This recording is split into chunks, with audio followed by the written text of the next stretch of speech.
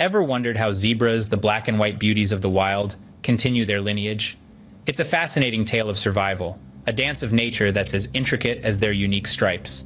This isn't just a curiosity, it's crucial knowledge for conservation efforts. By understanding their reproductive cycle, we can better protect these majestic creatures and ensure they roam the earth for generations to come. So let's dive into the world of zebra reproduction. Stay tuned as we unravel the mystery of zebra reproduction.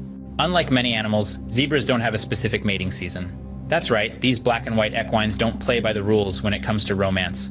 They don't circle dates on the calendar or wait for a particular season to roll around. Instead, zebras have the freedom to mate throughout the year, whenever the mood strikes them. This flexibility is a testament to their adaptability, a key trait that aids their survival in the ever-changing environments they inhabit. Now, while zebras can mate year-round, there is a notable peak in their mating activities during the rainy season.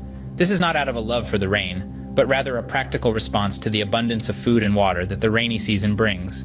With plenty of nutritious grasses to graze on, zebras are in prime condition for mating, and the survival rates of their offspring are significantly higher. This peak in mating during the rainy season also aligns with the gestation period of a zebra, which is roughly a year. By timing their mating to coincide with the rainy season, zebras ensure that their foals are born during the next rainy season, when food and water are once again plentiful. This smart adaptation increases the chances of survival for the newborns, giving them a strong start in life. The flexibility of zebras' mating habits is a fascinating aspect of their biology. It's a perfect example of how animals adapt their reproductive strategies to suit their environment.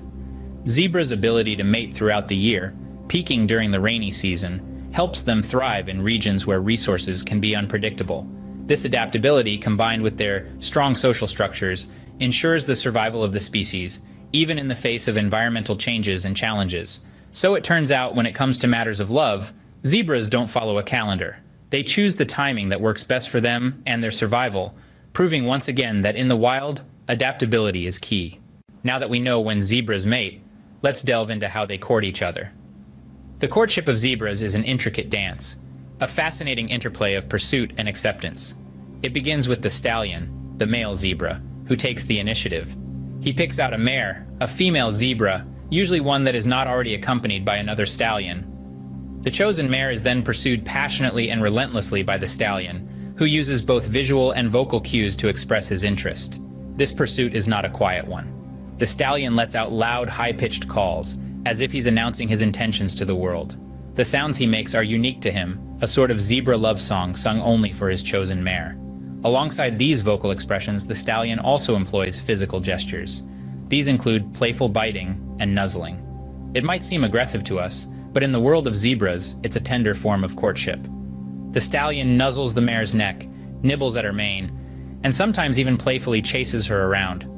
It's a way to get her attention, to show his interest, and to establish a connection. But it's not all about the stallion. The mare also has a say in this courtship dance. She may respond to the stallion's advances with her own set of signals.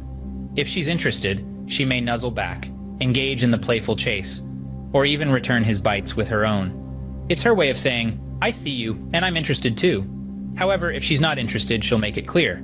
She may ignore his advances, walk away, or even kick out at him. It's a clear message to the stallion, "Not interested, try again."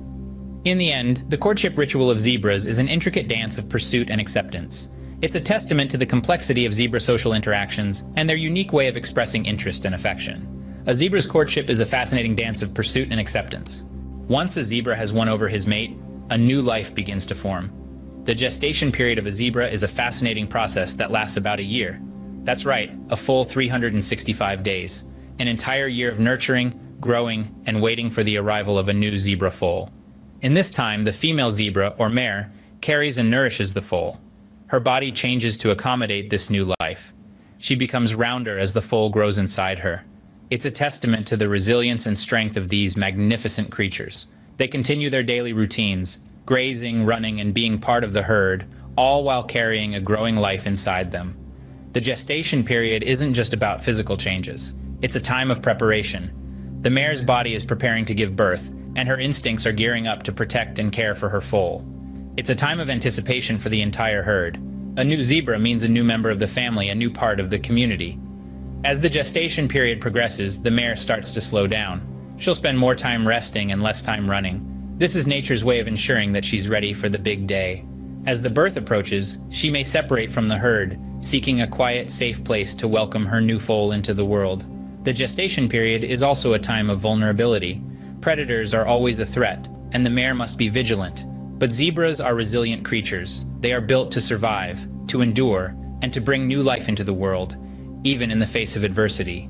So, for an entire year, the mare carries her foal, nourishes it, and prepares for its arrival.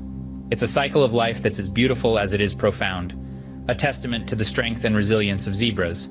After a year of waiting, a new zebra is ready to make its entrance into the world. The moment has arrived. A new zebra is about to be born. When it comes to the birthing process, zebras have some unique attributes. A pregnant zebra will isolate herself from the herd, seeking a quiet, secluded spot to give birth. The birthing process for zebras is typically quick, lasting anywhere from a few minutes to an hour. Remarkably, the newborn zebra, known as a foal, is born with its eyes open and fully formed, ready to face the world. But what happens immediately after birth is nothing short of extraordinary. Zebra foals are precocial, meaning they are born relatively mature and mobile. Within just an hour of being born, these little miracles of nature can stand up on their own.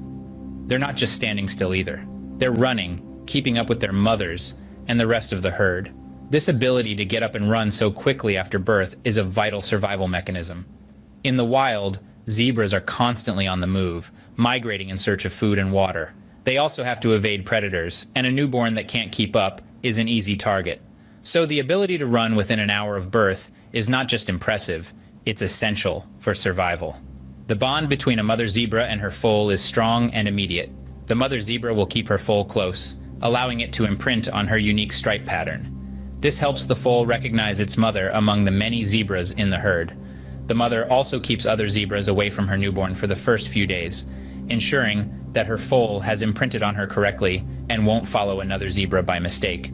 The birth of a zebra is a testament to the remarkable adaptability and resilience of these beautiful creatures. It's a cycle of life that continues to amaze and inspire, reminding us of the incredible intricacies and wonders of the animal kingdom. From the moment they are born, zebras are ready to take on the world. We've taken a fascinating journey through the life cycle of a zebra today. We've delved into the intriguing mystery of their mating habits, explored the nuances of their seasonal mating patterns, and observed the compelling rituals of courtship. We learned that the zebra's mating season isn't merely a time for reproduction, but a complex dance of behaviors and signals that serves to strengthen the social bonds within the herd. We discovered the intricacies of the zebra's gestation period, a time of anticipation and preparation that lasts for nearly a year. We witnessed the miraculous moment of the birth of a zebra foal, a testament to the resilience and strength of these extraordinary creatures.